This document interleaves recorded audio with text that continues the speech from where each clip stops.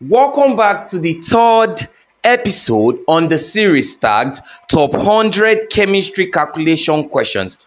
Now you can see from this question, which is question 11, it says 117.0 grams of NaCl was dissolved in 100 cm cube of distilled water at 25 degrees Celsius. Determine the solubility in moles per dm cube of NaCl at that temperature. And what is that temperature? It is simply 25 degrees Celsius. So first of all, we have to know where this question is actually coming from. Now, from the look of things, they're asking us to get solubility in moles per dm cube. Solubility in moles per dm cube. Now, it must be noted that solubility as a word can be expressed in various SI units. And one of them is calculating solubility in moles per dm cube. So how do we calculate? That will be the question. How do we calculate solubility in moles per dm cube? It is very, very easy. There's a very important formula that we must take note of. Now, it is simply solubility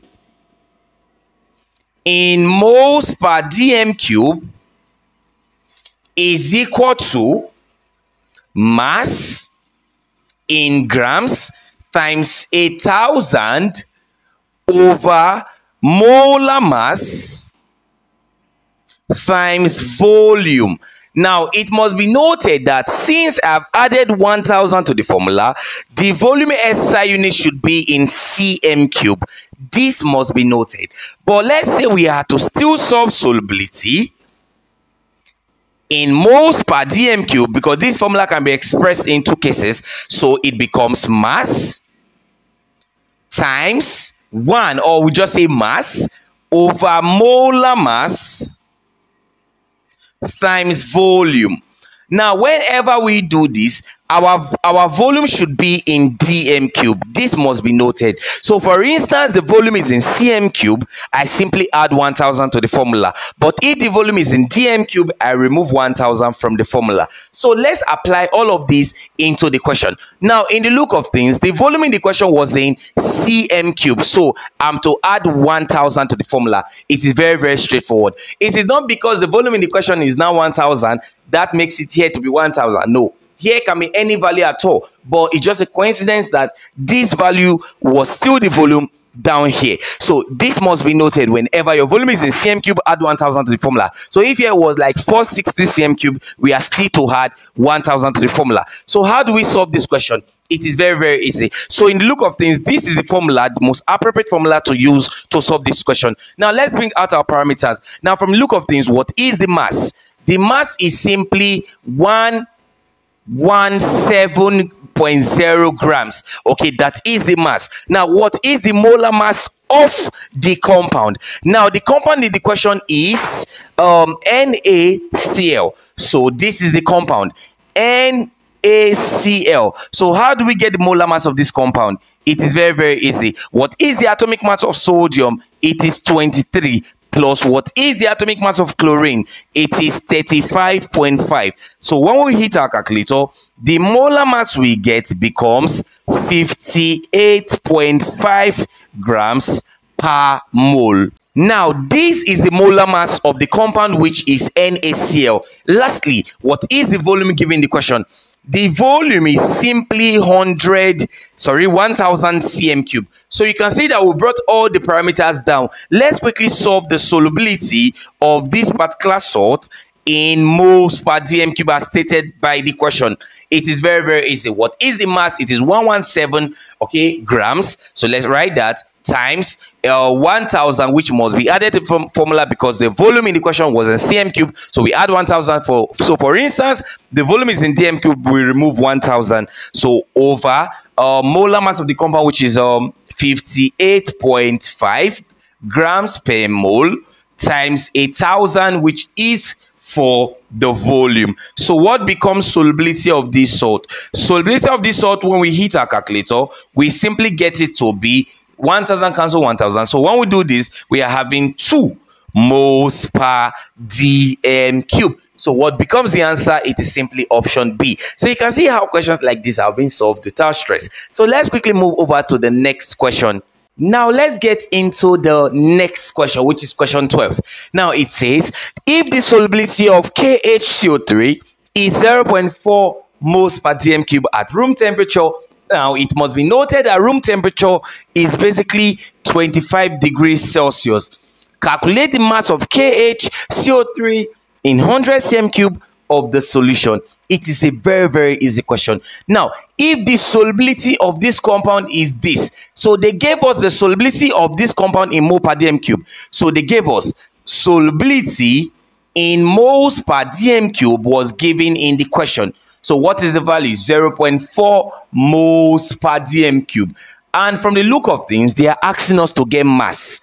It is a very easy question. It is like the question we just solved previously. So how do we solve this question? Now we solve it without stress. Now just watch. I recall my formula, which is solubility in moles per dm cube is equal to mass times 8,000 over molar mass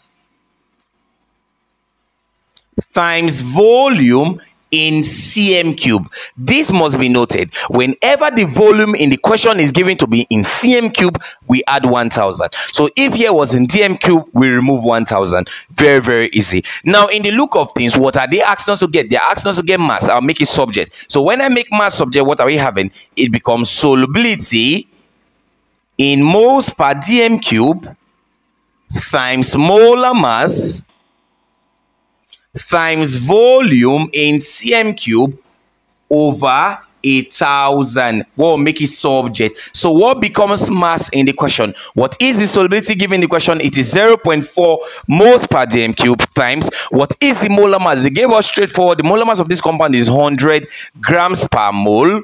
Okay. And times the volume. The volume in the question is still 100 cm cube. And that's a coincidence, okay, because the molar mass of this compound is 100 grams per mole, and same applies to the volume, 100 cm cube, okay, over over 1,000. So what becomes the mass in this question? When we hit our calculator, we get the mass of this solution to be 4 grams. Okay, the answer basically goes to option A. So that is how it is solved. So let's quickly move over to the next question, which is question 13. Now let's get into the next question. Now the next question says the mass of potassium hydroxide required to make 300 cm cube of 0.4 mole per dm cube solution is the molar mass of KOH was given, which is potassium hydroxide. So from the look of things, they are asking us to get mass, and this question is still on the concept, which is solubility. So how do we get it? I simply write the formula. Don't forget the formula. It is simply solubility in moles per dm cube is equal to mass times 8,000 over molar mass. Don't ever forget the formula. It's very important.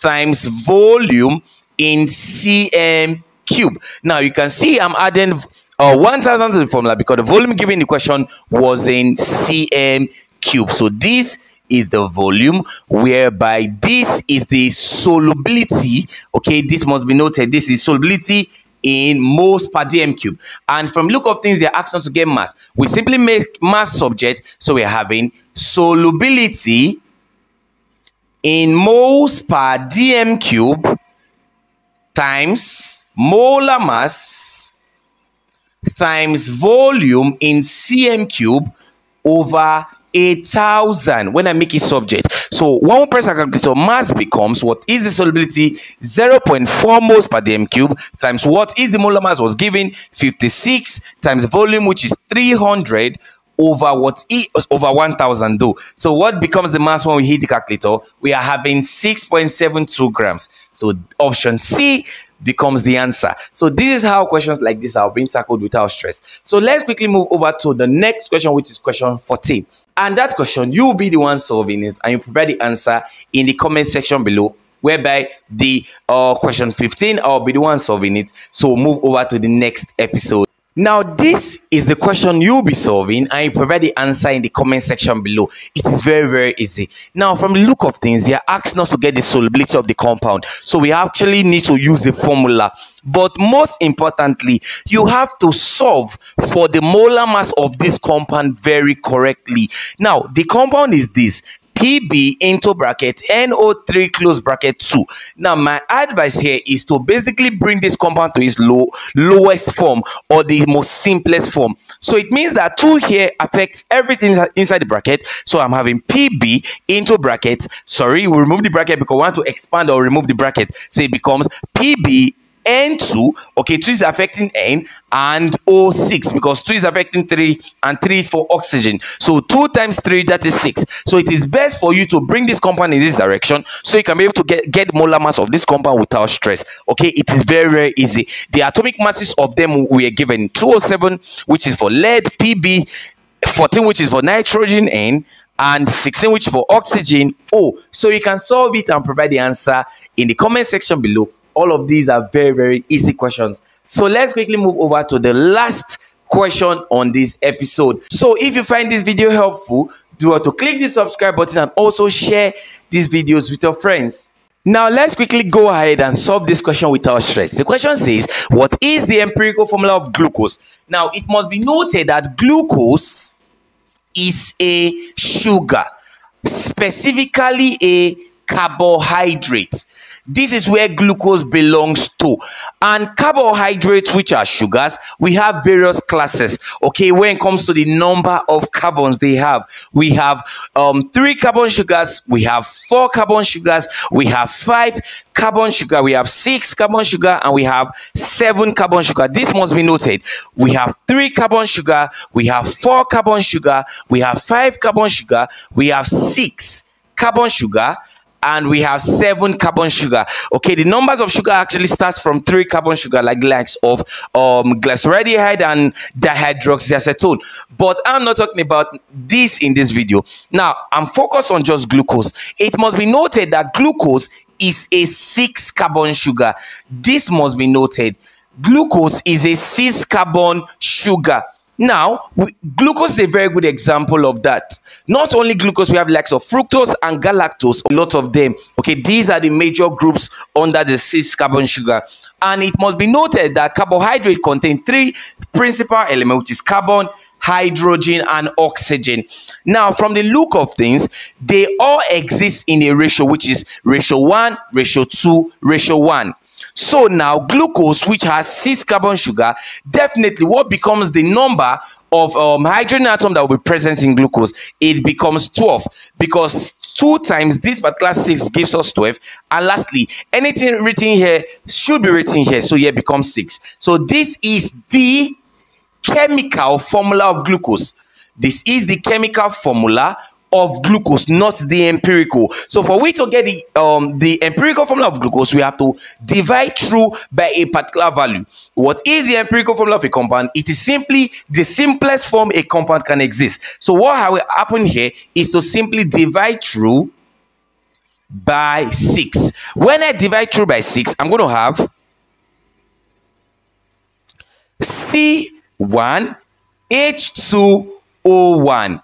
Or I simply say CH2O. So it's still coming back to its normal form. So it must be noted that the simplest form glucose can exist, or the empirical formula of glucose, is actually this, not C6H12O6. C6H12O6 is simply the chemical formula of glucose, but not the empirical formula of glucose. I believe you find this video helpful. So if you like this video, do well to click the subscribe button and also share these videos to your friends. So let's go over to the next episode, which is episode 4.